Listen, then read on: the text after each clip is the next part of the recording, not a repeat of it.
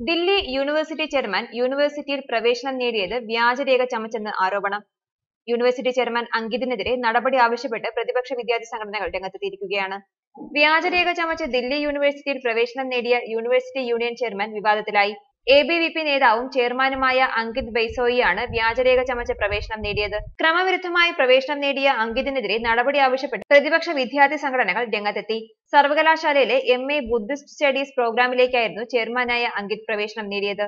എന്നാൽ സർവകലാശാലയിൽ പ്രവേശനം ലഭിക്കാനായി അങ്കിത് സമർപ്പിച്ച രേഖകളാണ് വ്യാജമെന്ന് തെളിയിക്കപ്പെട്ടിട്ടുള്ളത്. തിരുവള്ളൂർ സർവകലാശാലയുടെ സർട്ടിഫിക്കറ്റാണ് ഇയാൾ പ്രവേശന യോഗ്യതയായി ചൂണ്ടിക്കാട്ടി ദില്ലി സർവകലാശാലയിൽ സമർപ്പിച്ചത്. എന്നാൽ ഈ സർട്ടിഫിക്കറ്റിലെ പേരിൽ ഒരു വിദ്യാർത്ഥി തിരുവള്ളൂർ സർവകലാശാലയിൽ പരീക്ഷ എഴുതുകയോ പ്രസ്തുത സീരിയൽ നമ്പറിൽ ഒരു സർട്ടിഫിക്കറ്റ് നൽകുകയോ ചെയ്തിട്ടില്ല എന്നാണ് തിരുവള്ളൂർ സർവകലാശാലയുടെ നിലപാട്. സർവകലാശാല പരീക്ഷാ കൺട്രോളർ തമിഴ്നാട് കോൺഗ്രസ് അധ്യക്ഷന് നൽകുകയും ചെയ്തു.